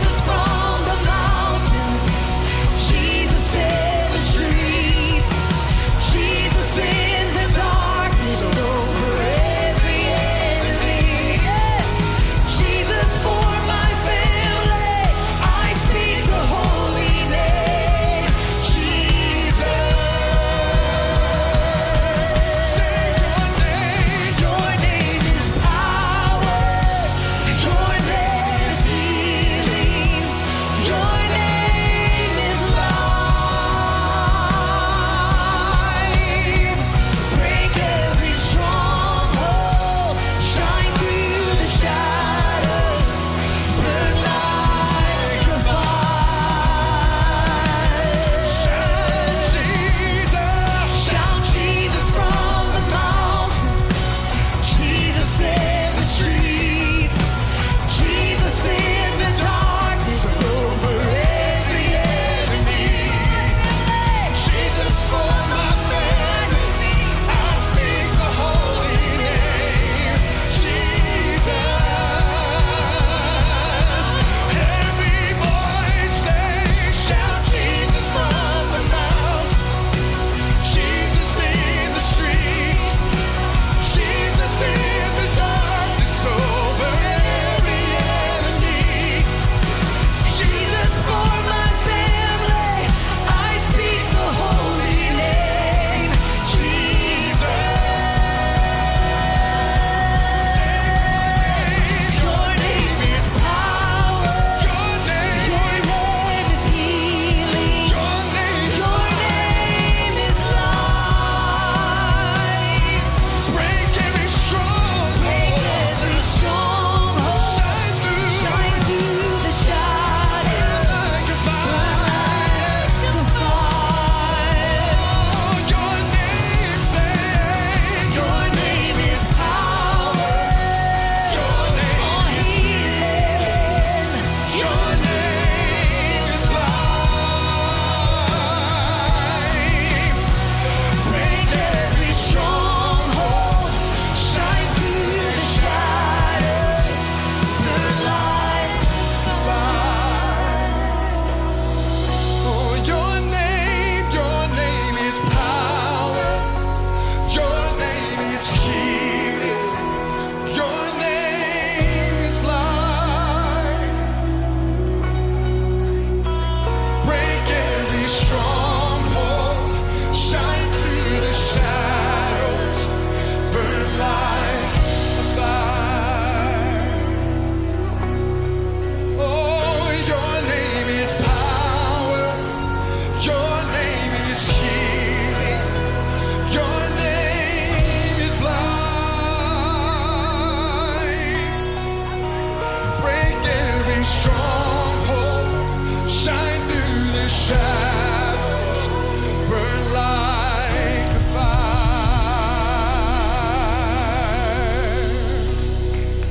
So come alive in the name of Jesus. Come alive in the name of Jesus. This is a house of miracles. We bring everything to the feet of Jesus. Everything in the name of Jesus. This is a house of miracles.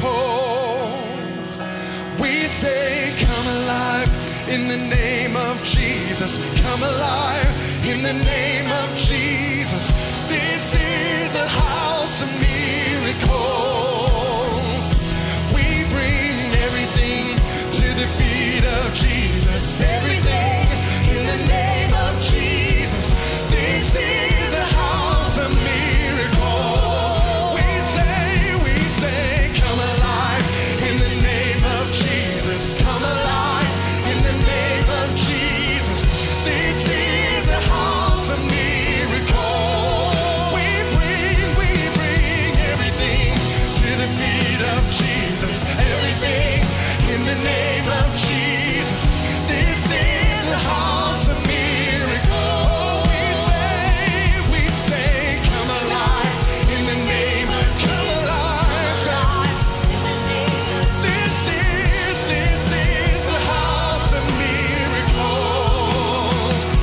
We bring everything to the feet of Jesus. Everything in the name of Jesus. This is a house of miracles.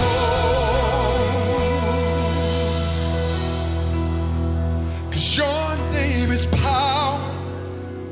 Your name is healing. Your name is life. Break every stronghold. Shine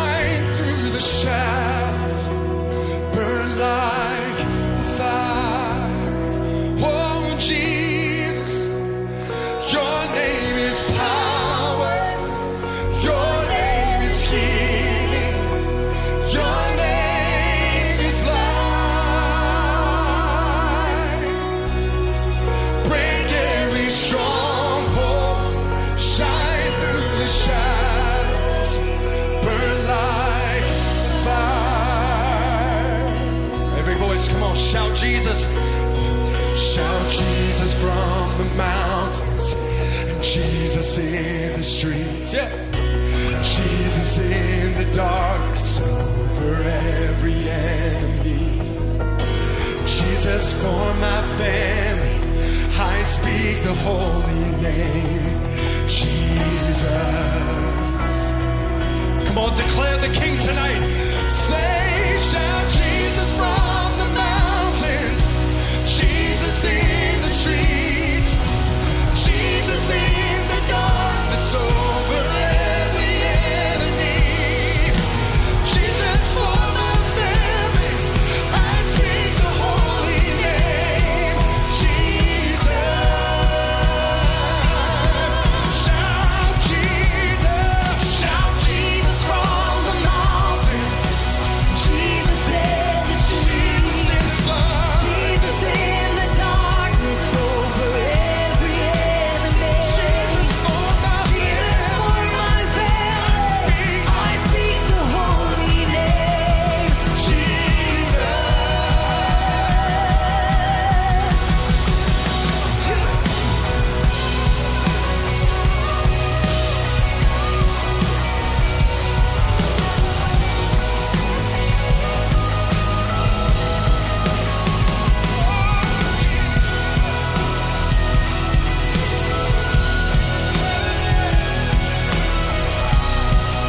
We declare the name of Jesus. Oh, we declare his name tonight. Jesus. Oh, the name of Jesus.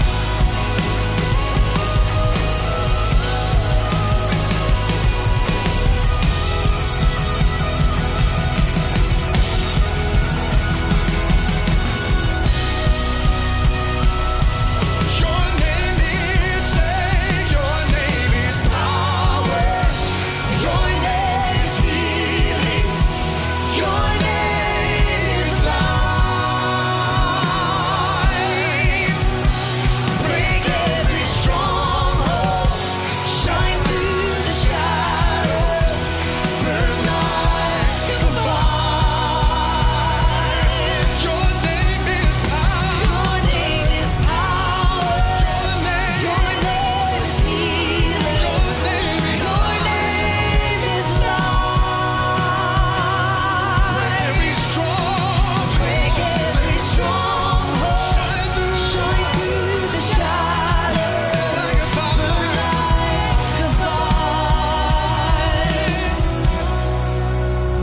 I still believe your work. I still believe your move. God, I believe your work. All things for good. I fix my eyes on heaven. God, I receive your vision. God, I believe your work. All things for good. I still believe you're moving. I still believe you're speaking. God, I believe you're working. All things for good. I fix my eyes on heaven. God, I receive your vision. God, I believe you're working. All things for good. Yes, I still believe you're moving. I still believe you're speaking. God, I believe you're working. All things for good. I fix my eyes on heaven. God, I receive your vision. God, I believe you're working. All things for good. Yes, I still believe you're moving. I still believe you're speaking. God, I believe you're working. All things for good. I fix my eyes on heaven. God, I receive your vision. God, I believe you're working. All things for good. So come alive in the name of Jesus. Come alive in the name of Jesus. This is a house of miracles. We bring everything to the feet of Jesus. Jesus. This is a house of miracles.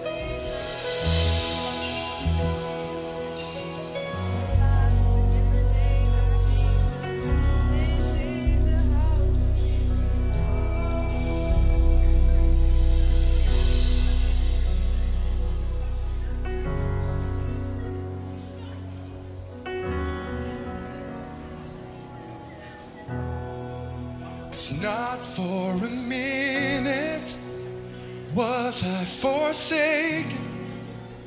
The Lord is in this place. The Lord is in this place. Come, Holy Spirit, dry bones awaken. The Lord is in this place. The Lord is in this place. Not for a minute was I forsaken. The Lord is in this place. The Lord is in this place. Come, Holy Spirit, dry bones awaken. The Lord is in this place. The Lord is in this place. Not for a minute was I forsaken.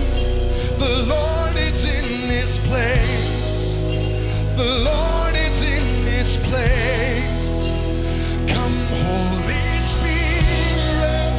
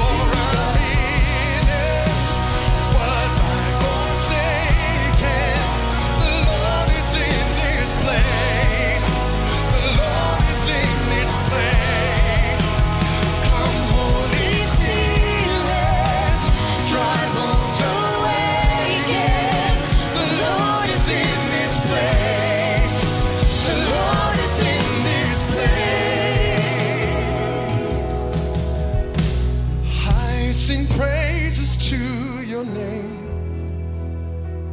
Oh Lord, praises to your name.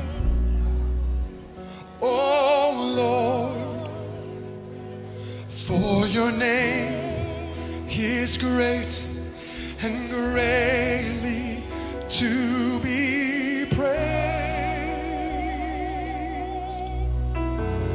I sing praises to your name.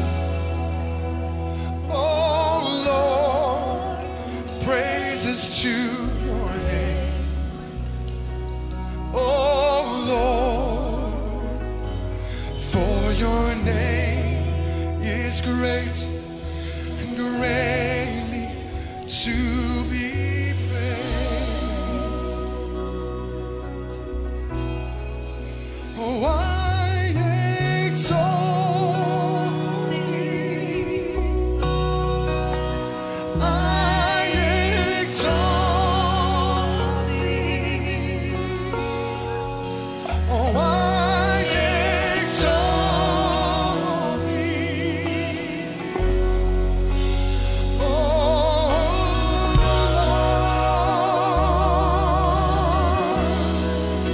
say I exalt thee. Yes, I do. Say I exalt. I exalt thee. I exalt thee. Oh,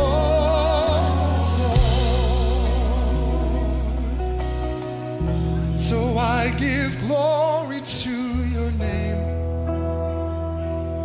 Oh Lord, glory to your name. Oh Lord, for your name is great and greatly to be praised. I give glory to your name. Oh Lord, glory to your name. Oh Lord, for your name is great and greatly to be praised. Healing is here. Healing is here. Healing is here. And I receive it. Your healing is here. Healing is here.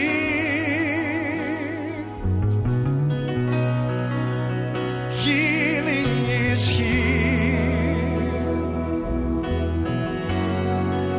And I believe it. Oh, healing is here.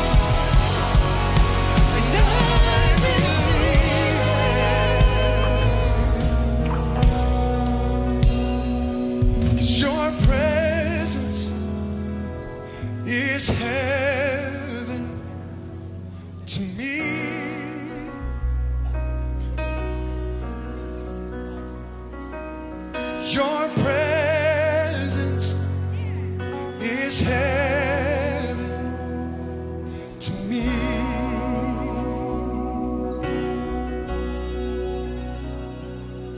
Your presence is heaven to me.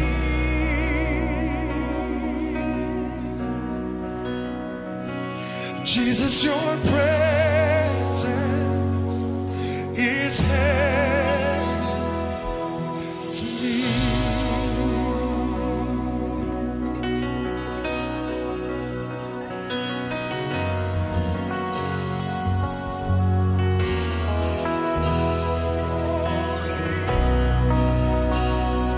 Nothing like your presence, Jesus.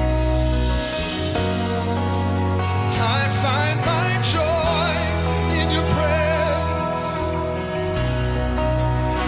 I find my peace in your presence. I find my healing in your presence. Nothing like it, nothing like it, nothing like it. Healing in your presence.